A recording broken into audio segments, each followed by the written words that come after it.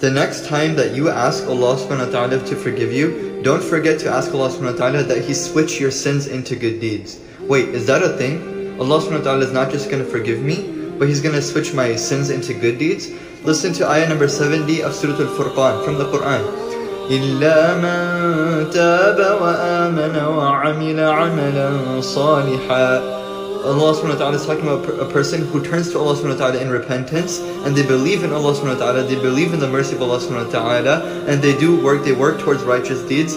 فَأُولَٰئِكَ يُبَدِّلُ اللَّهُ سَيِّئَاتِهِمْ حَسَنَاتٍ.